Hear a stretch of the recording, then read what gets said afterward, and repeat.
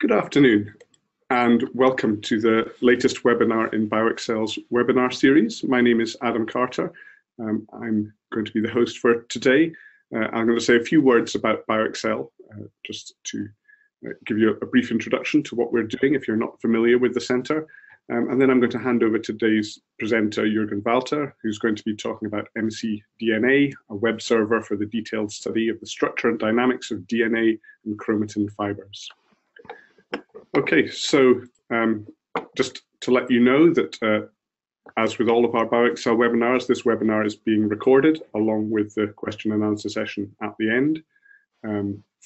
So you'll be able to find it later on YouTube, and you can be aware that this is being recorded. All right, so a very brief introduction to what we're doing in BioExcel. So BioExcel is a Center of Excellence for Computational Biomolecular Research. We're looking at various different areas around the subject, but we're sort of built around three, what we refer to as pillars, three kind of areas in which we're working. The first of those is excellence in biomolecular software. So the center has three core codes which it's working on, and we have some of the developers from these codes who are actually part of the project. So the project is supporting the development of GROMACS and HADOC and CPMD, and our aim is to improve the performance, efficiency, and scalability of these codes. Another important aspect of what we do is usability. So as well as having these three codes to be highly performant, we also want them to be easy to use. And one of the key ways that we're doing that is using workflow environments and creating workflow blocks that can be put together into workflows. So that will include the three core codes above, but it also includes other tools and pieces of software that are useful for biomolecular research. And the final part of what we do is consultancy and training. So we want to promote best practices and train end users, and that is one of the activities of that part of the project is this webinar series. So we hope that you will be learning something from the talk today, and if you have any comments at the end, we can also maybe learn from you as well. So as part of the consultancy and user group part of the project, we also have interest groups. So if any of these interest groups are of interest to you, you can sign up to these through the BioExcel web pages, and you'll be able to find out more about what's going on in these areas. We'll have a question and answer session at the end of today's webinar, so we are very interested to hear any questions that you might have. Probably best if you save them till the end, but you can type them in at any time into the question box in GoToWebinar. So on the control panel at the side of your screen, it might look a little bit different from this, but you will see a section labeled questions, and in there you can type in your question. At the end, if you have a microphone, I'll invite you to open it and ask your question directly to the speaker. But if you don't, I will read out the question for you and pass that on to today's speaker. If you're watching this later on YouTube and you do have any questions, you can also use the BioExcel discussion forum at askbioexcel.eu to ask a question about the webinar, and we'll pass that on to the speaker so that we try and get some any answers to any questions that you might have that way. So I'm now going to introduce to you Jürgen Walther. He's currently at IRB in Barcelona. Jürgen obtained his BSc degree at the University of Würzburg in physics, and his final degree work was done in astrophysics. So you can see that he's moved a little bit in the area that he's working in since then. He did his master's degree at the University of Texas at Austin in physics, but then with a specialization in biophysics. And there he worked on refining a microscope technique involving light microscopy, TIRF fluorescence, and optical trapping to visualize the movement of molecular motors walking along microtubules. He's now working as a PhD student in Modesto Azorco's molecular modeling and bioinformatics laboratory at IRB in Barcelona. And his main focus is to bridge known information of free DNA and of chromatin, maintaining a high level of resolution in the theoretical models used. So Jürgen is going to be talking a bit more about MCDNA just now. So I will now hand over to Jürgen, and he will be able to present the rest of his slides. So I will just now click the button, and Jürgen, you should be able to take it from here.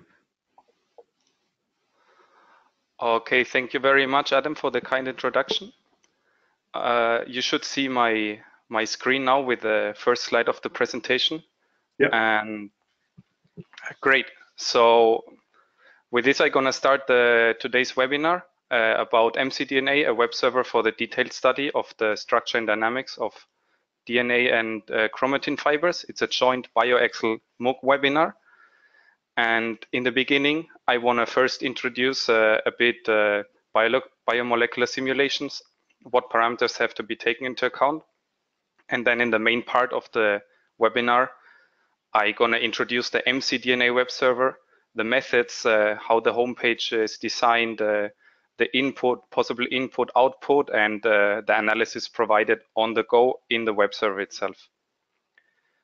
Okay, I start with the introduction. So biomolecular simulations, they comprise complexes of many different features. They could comprise small proteins up to the whole human genome, and it's always a matter of size.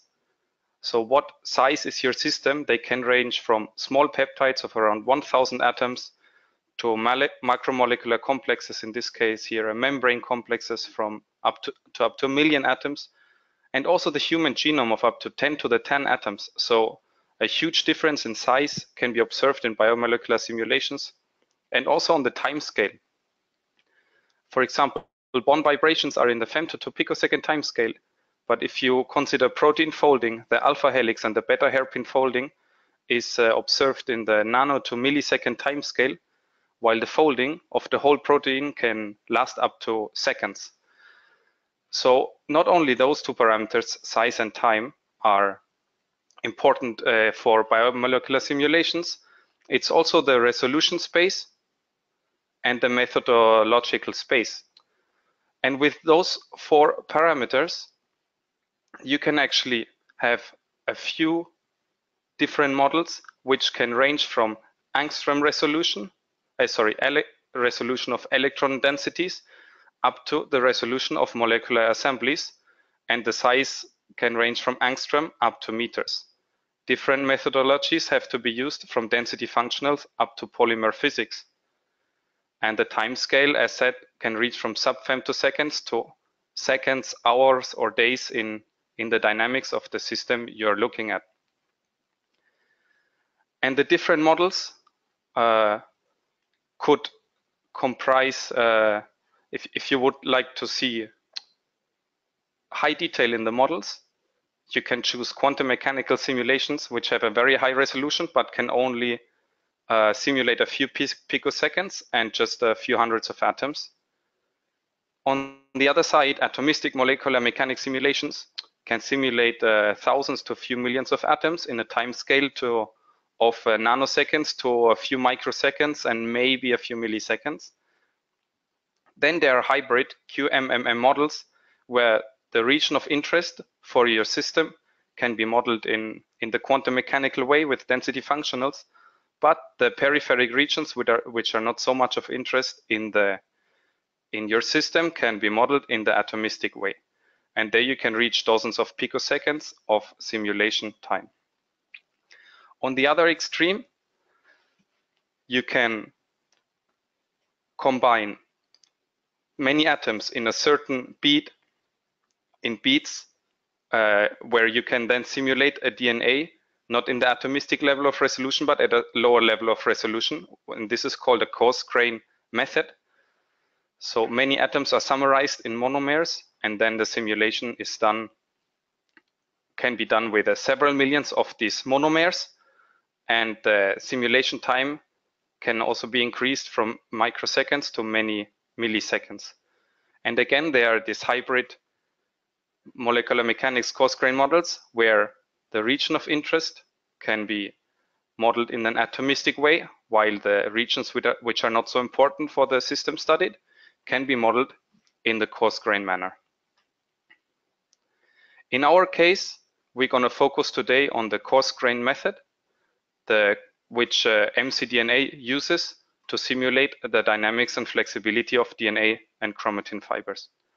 If you would like to know more about biomolecular simulations and the different methods, different models in the market, and especially about DNA and RNA, here are 2 recent publications of our laboratory where you can find a summary of many of the methods at the different resolution and time scales in more detail. To give you a glimpse of how the calculation time can be improved from atomistic to coarse-grained simulation, here's an example of a simulation of a DNA with 56 base pairs, where you can see here in a qualitative plot that the computational time for atomistic molecular dynamic simulations increases exponentially with increasing number of base pairs of the DNA, while the coarse-grained model used for MCDNA just increases linearly.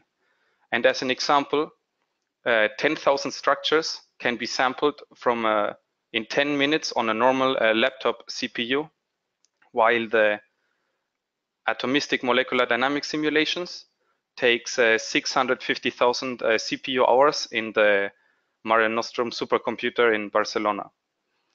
So with this, we get a huge improvement of computational time with only a few loss of resolution, which we will see later. To introduce MCDNA, MCDNA is a web server which comprises 3 different methods. You can simulate free linear DNA. You can simulate a DNA in a constrained environment, in a circular environment, and you can simulate chromatin fragments where the DNA is coated with proteins. There are certain examples of applications you can use this web server for. You can, for example, check the dynamics, the flexibility properties of free linear DNA of a sequence of your interest. For example, the principal components or the bending, things like this. You can look for distant contacts in a constrained environment.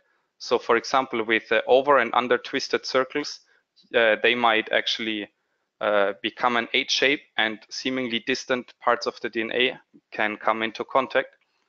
For the protein DNA part on the right side here, you can actually check for the accessibility of a protein-coated DNA fiber for many different DNA protein complexes. And when you have these different DNA protein complexes integrated into a longer chromatin piece, you can even check for DNA-mediated protein-protein communication, as you can see here, which is illustrated by the arrow. Another possibility is also for a sequence to check for what energy is needed to adopt the bioactive conformation with a protein. And all those examples I showed you and many more can be done with the simulations and the subsequent analysis of MCDNA. So MCDNA is, this is the workflow. We start with certain input parameters on the bottom left. It ranges from input sequence to the method type, the certain resolution, and so on. I will go into more detail later. Then the simulation is done with a Monte Carlo type of simulation of the systems you chose. And then a subsequent analysis, if wished, is done with these analysis tools. And the analysis is illustrated with an interactive graphical interface online in the web server.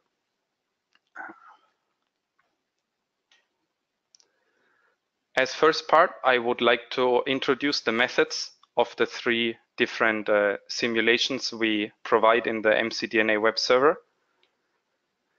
And for the simulations there, we use details of the atomistic molecular mechanics simulations to parameterize our coarse-grained MCDNA model.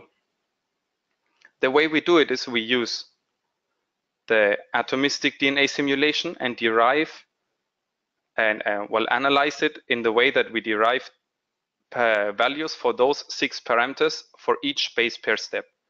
So you have here 3 translational parameters, shift, slide, and rise, which describe the position between 2 adjacent base pairs, and you have the 3 angular parameters, tilt, roll, and twist, which describes the orientation between 2 base pairs. So you end up with 6 parameters which can describe the relative orientation and position between 2 adjacent base pairs. And with a database of atomistic MD simulation, which we call the ABC database, we can derive equilibrium values for each of the 136 unique tetranucleotides. So we are talking about a next nearest neighbor model. And these equilibrium values, they can be derived from the atomistic molecular dynamics simulations. So there's already important to note that we are looking at the equilibrium values for the base pair step parameters. So the level of resolution in our coarse grain model is the base pair step. We cannot reach higher resolution than the base pair itself. This is important to note. However, we can increase a lot the computational time and capture well the dynamics and flexibility of the DNA fiber. You can not only derive the equilibrium helical parameters, you can also derive the stiffness matrix based on the atomistic MD simulation, which is the covariance matrix, the inverse of the covariance matrix times the Boltzmann factor KBT.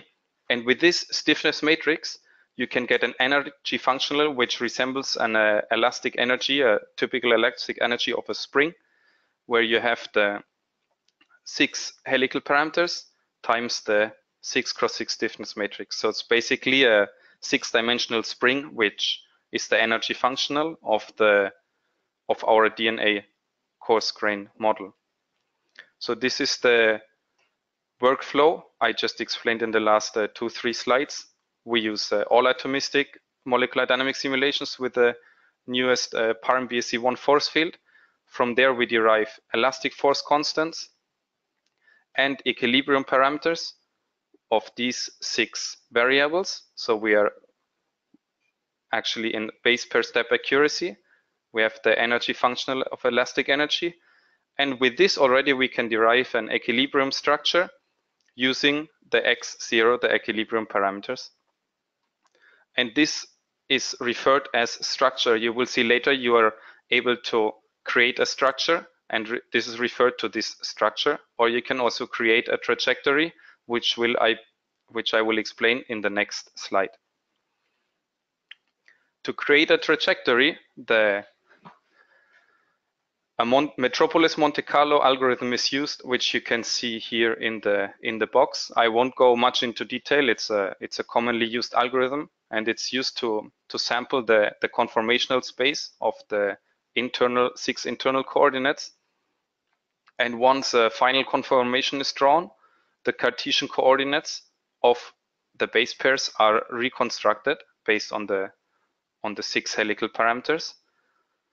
And if we draw many of those configurations, we obtain an ensemble of DNA structures, which we call a trajectory.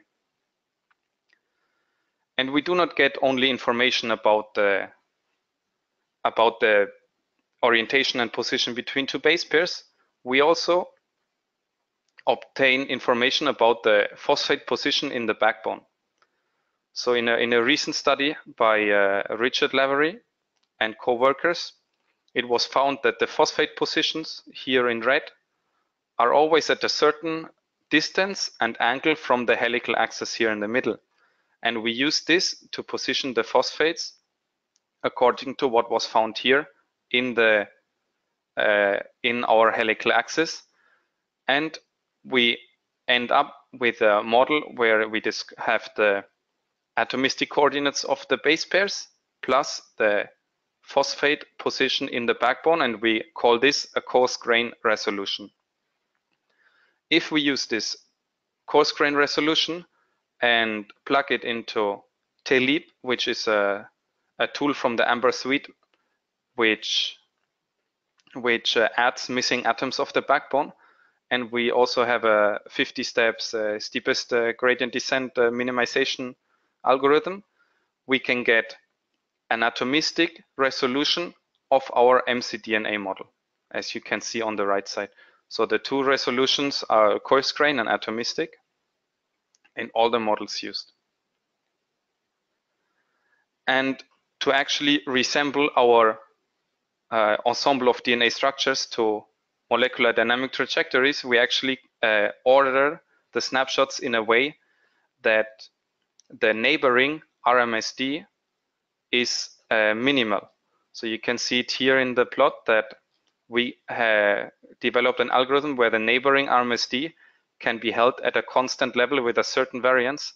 And this enables us to shuffle the snapshots, each DNA structures of a trajectory in a way that it resembles an atomistic molecular dynamic simulation.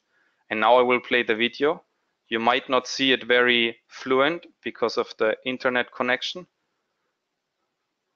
but this is the reordering of the ensemble of the snapshots.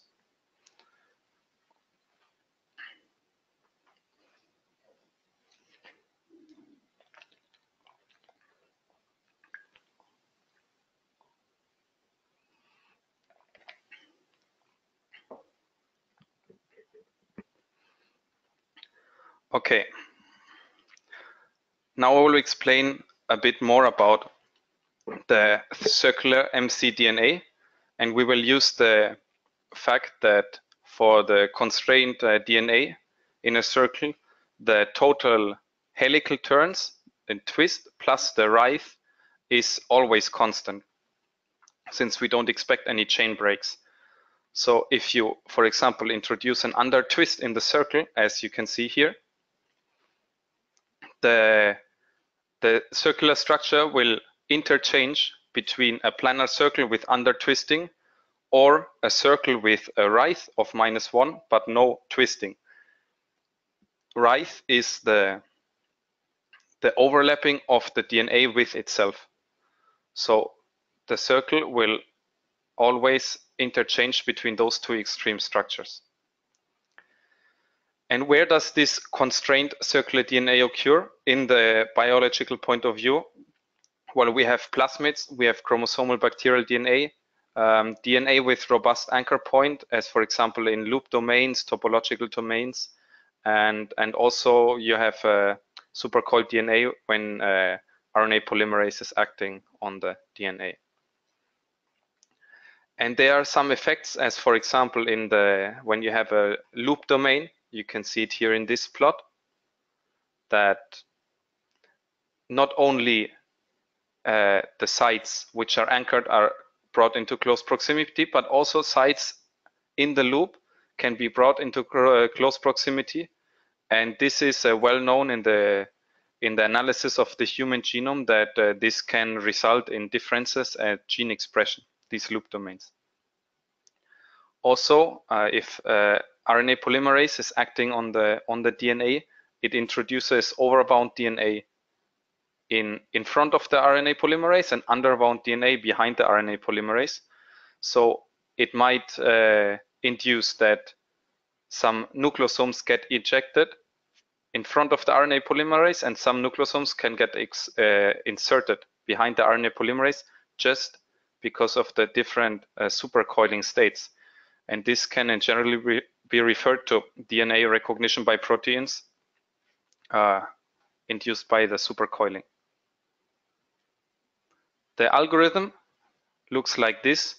In a normal Monte Carlo move of free linear DNA, we can change translational and rotational parameters of a base pair step I, and all the base pairs above this step will do a rigid body move. However, in the circular MCDNA, we do a local version of this Monte Carlo move, so only a few base pairs above the changed base pair step are moved. And in detail, what we are doing is we do the Monte Carlo move. as you have seen above. Then what we do is we reorientate the base pairs I+2 until I+n back to its original orientation before the Monte Carlo move. And then we apply a recursive stochastic closure algorithm to fix the chain break. So we fix the base pair I+n as it was before, and we adapt the positions of the other base pairs to close the chain break. So this is the way we do the simulations for the circular DNA. For the protein DNA,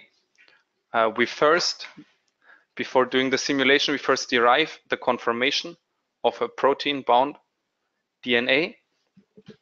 So we use X-ray complexes, X-ray protein DNA complexes from the PDB, from the protein data bank.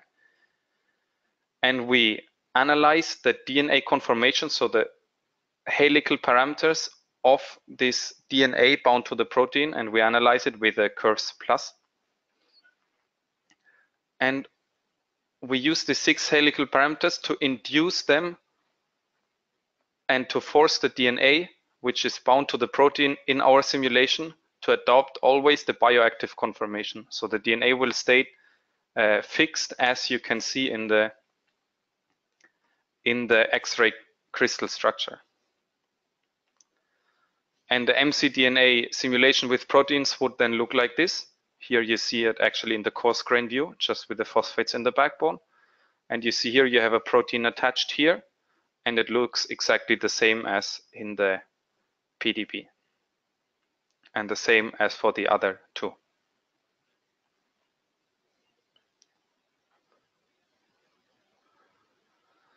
So this would be the methods. If you have any questions, just as Adam said, type them in and I can answer you later after the talk some questions. This is now an introduction into the homepage, how it works. So this is the home screen where you actually see a first introduction text of the web server MCDNA. And you can actually take a guided tour to get familiar with the environment. And this is very, very interesting and useful for users who are not familiar yet with the web server.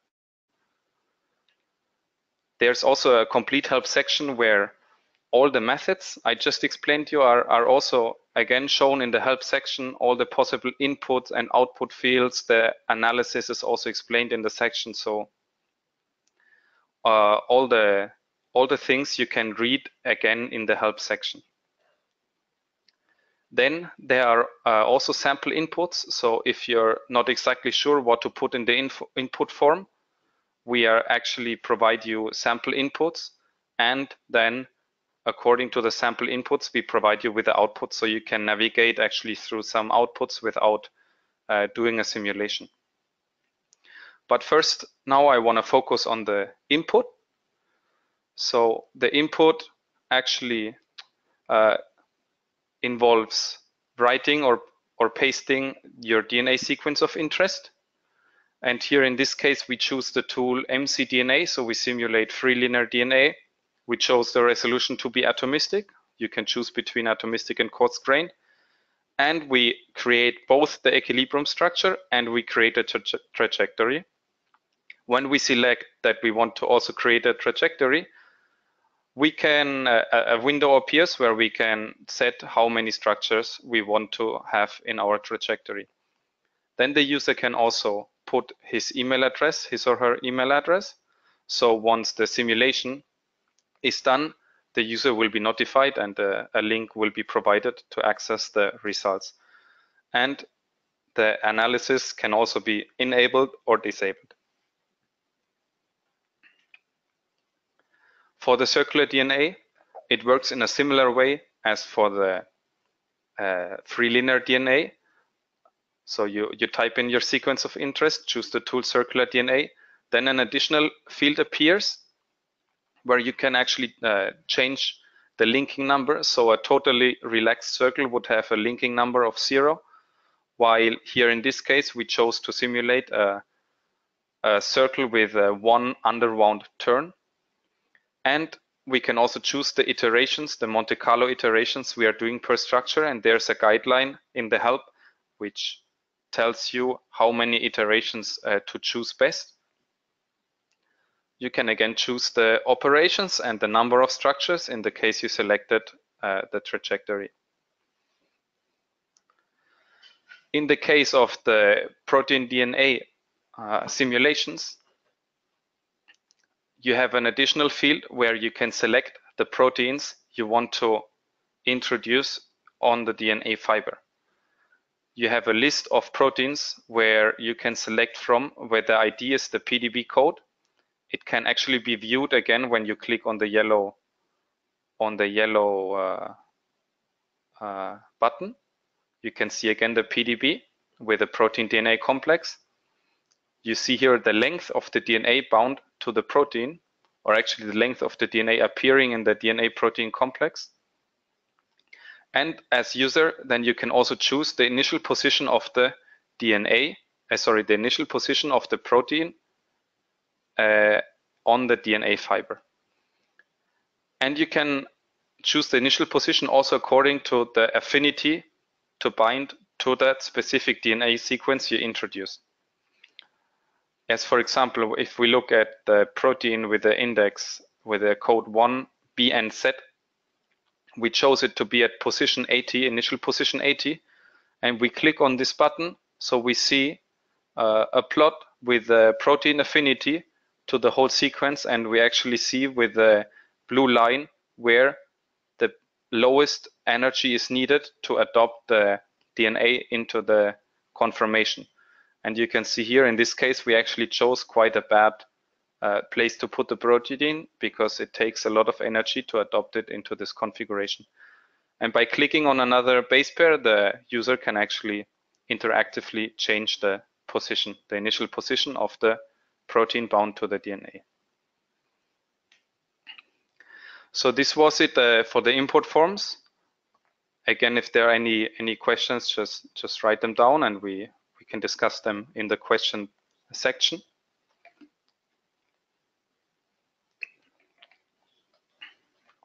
Now I will go to the last part of the talk where I will explain you the graphical interface and the analysis and the output of all the simulations. So after submitting the input, and if you provide your email address, you will get a link where you can then access the output form, where you have first of all a summary where it summarizes all the input you gave, and you can see in the NGL viewer, you can see the equilibrium structure and the trajectory if selected. You can also download all the structure and trajectory in a compressed file and do your custom analysis with it. Then we also provide individual analysis for the equilibrium structure and flexibility analysis for the trajectory. And this is a summary of the different analysis tools and how in which simulation type the analysis tools are then available. For each analysis, you can always download them in a compressed file. You can download the raw data and the images in a PNG format, but you have them available also in an interactive plot on the website. I will now go into detail and explain you shortly the different analysis tools, and yeah, you can then go back and see for which kind of models they are available. So CG means coarse grain and AA means atomistic all atom model. So we start with a curves analysis. So the DNA structure and trajectory can be analyzed by curves, and it can be analyzed the minor and major groove width and depth, as well as the helical parameters and axis base pair parameters. And for example, you can see here the minor groove width, where this is a enlargement of the plot, where you can actually have an interactive view. You can see with the mouse, you can go along the data points. You can see the value and the standard deviation. And in the panel above, you can zoom into the plot, zoom out. You can actually download the plot as PNG. You can take a screenshot and you can download the raw data. So you can always play around with the plot and also activate and deactivate certain graphs if you have more than one graph in the same plot window. Okay, so apart from the curves analysis with the grooves, the interbase pairs and the axis base pairs, there's also an analysis of stiffness, where the stiffness is calculated from the trajectory of the coarse grain simulation. And the stiffness here is the diagonal entry of the stiffness matrix of the 6 helical parameters. You can also get a glimpse of the principal components of free linear DNA, where a PCA analysis is done on the DNA fiber, where you can see that the animation mode, for each animation mode, you can see the eigenvalue, the collectivity index, and the stiffness. And we provide the first 10 eigenvectors of the principal component analysis. And for each animation mode, you can see the animated picture, the animated video actually of the DNA moving on the right in the 3D view. And for each animation mode, you can see the trajectory projection of the coarse grain DNA trajectory to the vector, to the corresponding vector. Then there is another analysis tool for contacts. You have DNA contacts. You can analyze them. We call it contacts, but it's actually you see the distance between different bases of the DNA.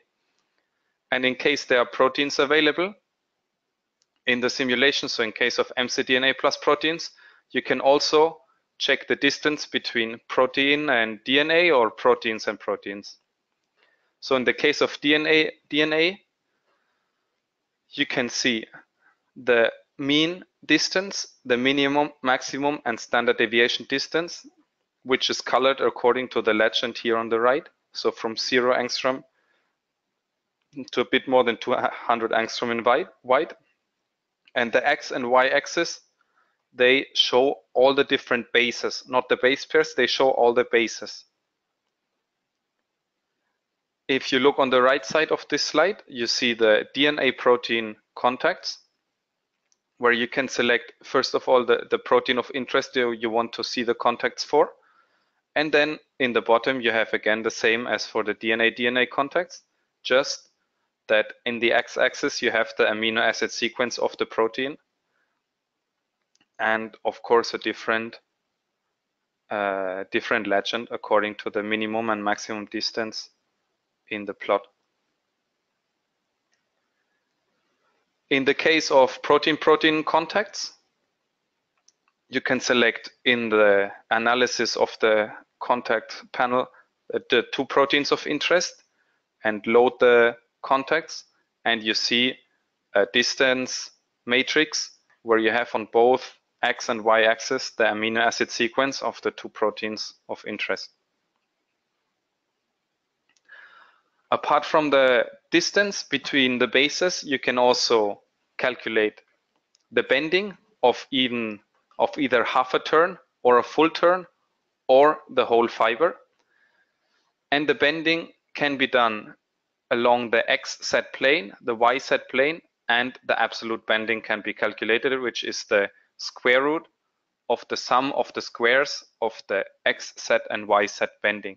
And XZ and YZ bending are defined according to the axis here of the base pairs.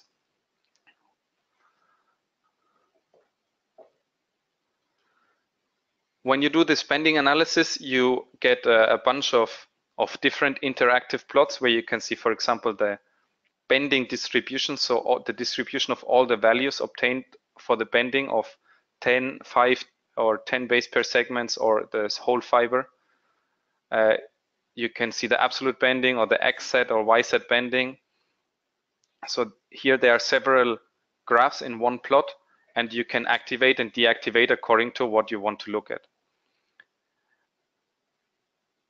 On the plot on the upper right, you can see the bending along the number of base pairs, so the bending along the sequence, and you can see the bending of half a turn or full turn in the different directions, X set or Y set. And you can see, for example, here in the middle between 30 and 40 and above 80, you have a extremely high bending of the fiber.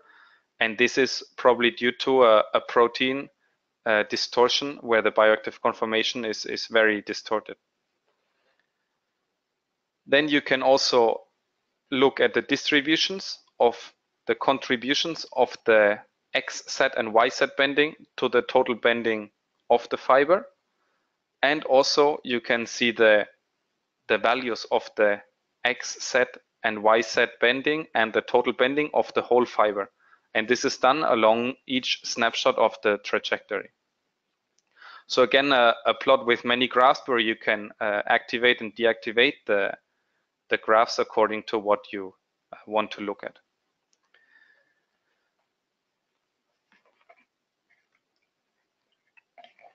Then there is also the elastic energy analysis. The elastic energy, as shown before in the energy functional, the spring-like energy can be calculated for the whole DNA fiber, where you can see the mean value in the table on the top and the individual values along the index of the snapshot of the trajectory here in the graph. The elastic energy can also be, in the case there are proteins in the fiber, the elastic energy can be calculated just for the DNA which is not bound to the protein, and also for the DNA which is bound to the protein. And in both cases you get again first the mean value and then a graph with the actual elastic energy along the trajectory. And in the case of the protein bound DNA, you get the elastic energy along the DNA sequence where the protein is bound to. And to just give you a glimpse of how to use those numbers and the graphs to actually get a biological meaning out of your simulation, you see, for example, that the elastic energy per base pair of all the DNA is around 3.92 kcal per mole, while the elastic energy of DNA, which is not bound to a protein, is just 1.79. And we see here the elastic energy of protein-bound DNA is ranges from 1.77 to 17.1 in the mean. So we see that there are some proteins which actually, where the DNA needs lots of energy to adopt the bioactive conformation. And then we can actually figure out that, for example, the protein 1 VFC lies within the elastic energy, within the Brownian motion of the DNA, so it doesn't need extra energy to adopt the bioactive conformation, as well as the 3ZHM, this protein, because it has a mean value of 1.77, while the mean is of the DNA not bound to protein is 1.79. In the case of the 1 WTR and 1 BNZ protein, we can actually have a closer look what causes these high values of elastic energy needed to actually impose the bioactive conformation on the DNA. And in the case of 1 BNZ, for example, we can see it's the red plot, and we can see that in the base pair step 3, we have an extremely high distortion in the bioactive conformation of the DNA in the protein complex. So we actually can figure out the things on the base pair level for protein DNA binding and see compare the values according to the energy of the DNA not bound to the protein. Last but not least, there is an interactive way to see the end-to-end distances of the DNA fiber. And on the top, you can see a distance selector where you go from the lowest end-to-end distance, so the distance of the first with the last base pair, up to the largest end-to-end distance. So in this case, we have selected the lowest end-to-end distance. You can see it here in a white line. And you can see here which snapshot of the trajectory experiences the lowest end-to-end distance. And with this slider, you can move along. The 3D view will be changed, as well as this the red dashed line in this plot. And this is an interactive way to see at the different end-to-end distances how the DNA looks like. The last analysis tool, well, no, actually the second last analysis tool integrated in the VRE, in the web server, is solvent accessible surface area analysis, where in the case of chromatin fragment, protein bound DNA, you can calculate for each snapshot the solvent accessible surface area for each base, and this you can see in blue. And when you compare it with a referent solvent accessible surface area, you can actually obtain the corrected SASA path, and you can then, for each base of the DNA fiber of each snapshot, you can then see the accessibility of the of each base. You can, for example, see here in the gray area that the accessibility is lower than for the white area, because in the gray area the DNA is bound to the protein. So this is something interesting to see. So the last analysis tool involves circular parameters. So it's especially for the circular DNA, and it involves the 3 parameters, the helical turns, the rise, and the radius of gyration. And all those plots are along the trajectory, so along the number of snapshots, and can be seen in the section of the circular analysis. MCDNA is also integrated in the MuG-VRE. MuG is Multiscale Complex Genomics, and it's a project also funded by Horizon 2020 European Union. And the MuG-VRE actually is a portal where you can have a workspace, and you have several models, several methods, several tools like MCDNA integrated into this virtual research environment, where you can actually then upload your data and use many different tools to analyze your data or do simulations with your data. There is a joint MuG BioExcel workshop. It's about multi-resolution nucleic acid simulations, where you will learn about how to deal with the new BioExcel cloud environment, and also how to work with the graphical interface. So you will also see MCDNA in this workshop. It's the 22nd of June in Barcelona. There are still last places available for this workshop, and important to note, the workshop is co-located with the ISQBP President's Meeting from the 19th to the 21st of June in Barcelona. Of course, all this work of MCDNA wouldn't have been possible without the help of many people. The 2 most important people who helped were Adam Hospital, who is a postdoctoral fellow in the lab of molecular modeling and bioinformatics in IRB Barcelona, and he is responsible for the back end, that everything, the simulations work in the virtual machines, and also in many analysis tools he was involved. And all the web design and the front end was done by MuG-VRE, who is the web developer also in the same research group. So thanks to those two guys, and that's it. I would like to thank you for your attention, and now I'm open for a question and answer session.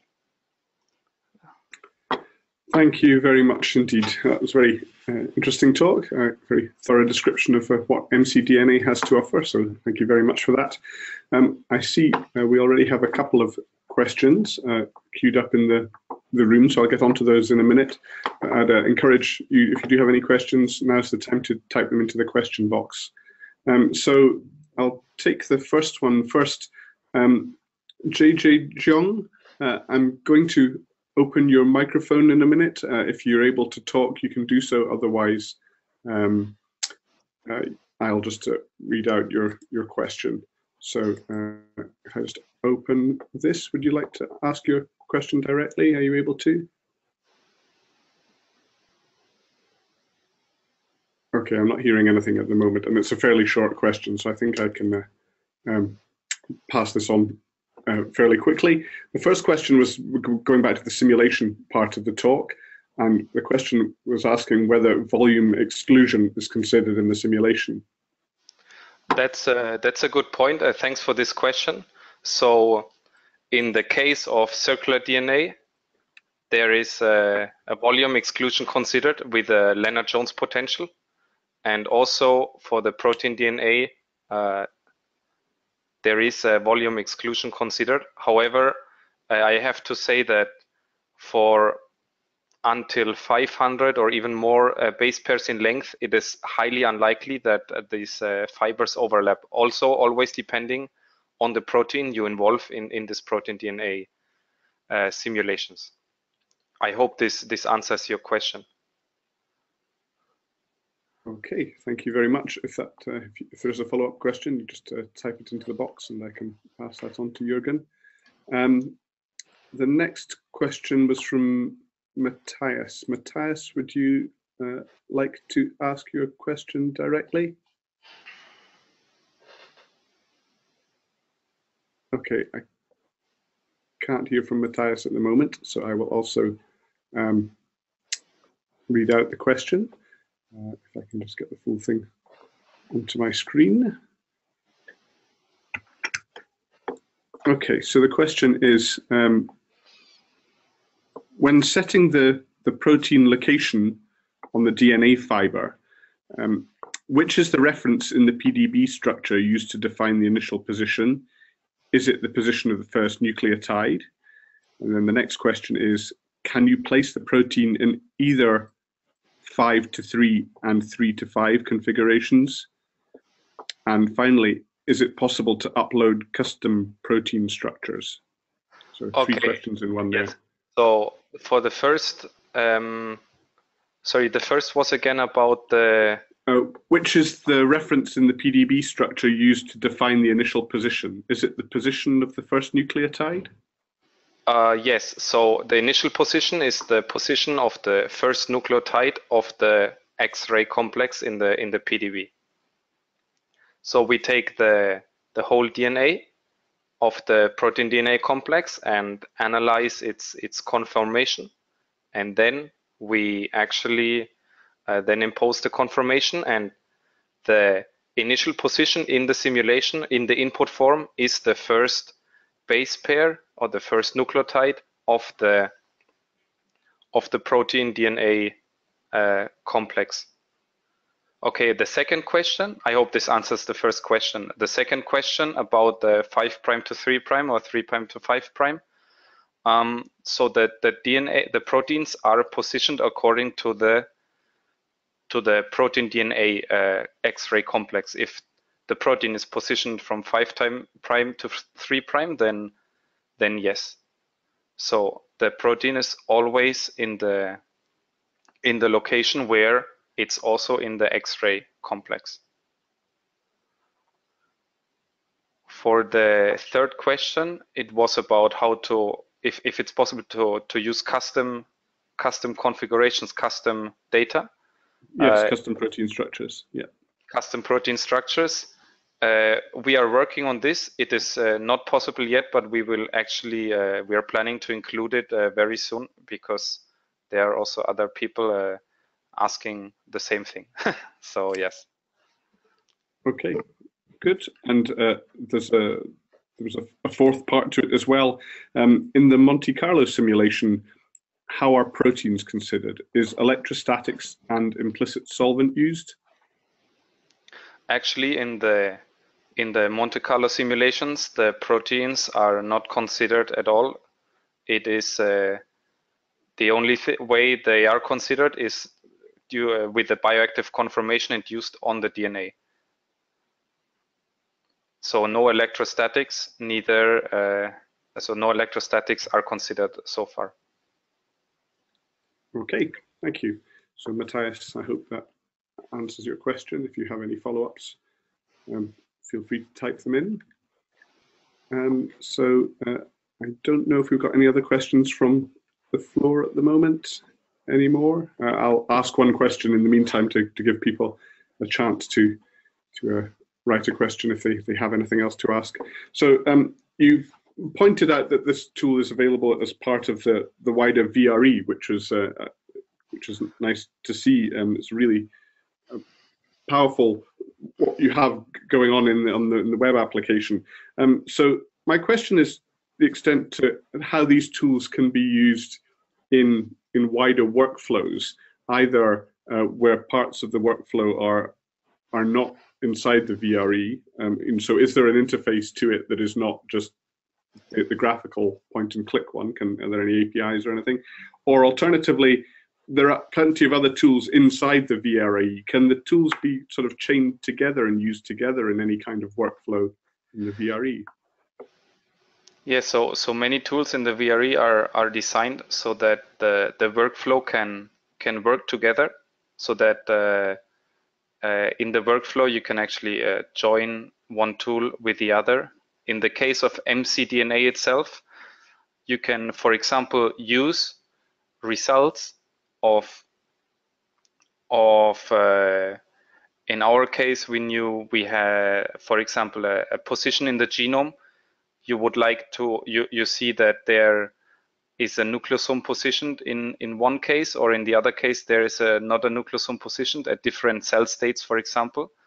So if you have a certain region of interest where you see something strange happening in the genome, you can use MCDNA to then take the region of the genome and do the simulation, and this is all integrated in the VRE.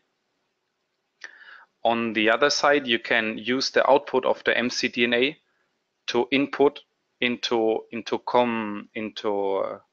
commercial or common molecular dynamics analysis programs. Since the output of the MCDNA can be done in an atomistic view, all the analysis tools done for the atomistic molecular dynamics simulations can be also used for the output of MCDNA. In the VRE, with the tools within the VRE, or with the tools, with the local tools you have available outside the virtual research environment. Okay, thank you very much, Jürgen. Thank you. So, any other questions just now? If not, then I'll remind you that you can post your questions later on if they occur to you at ask.bioexcel.eu, or if you have any questions indeed about anything else that we in BioExcel might be able to help you with, then you can go to the discussion forums there and post your question there. Okay, so just to let you know that we have 3 more webinars coming up in this series. On the 18th of April, Sievert Jan Marink from the University of Groningen will be presenting a perspective on the Martini force field. And on the 26th of April, we have Walther from Beaky Technologies speaking about finding a trade-off between speed and accuracy in protein ligand binding description. And then on the 10th of May, Andrew Proudfoot from Novartis will be talking about high confidence protein ligand complex modeling by NMR guided docking enables early hit optimization. Okay, so hopefully some of those might be of interest to you. If not, then I hope that we see you again in another context within BioExcel. If you're interested in the workshop that was mentioned earlier on, do sign up and I'll maybe get the chance to meet you there. Thank you all very much for coming along today, and thanks again to our speaker, and I'll see you all again soon. Bye.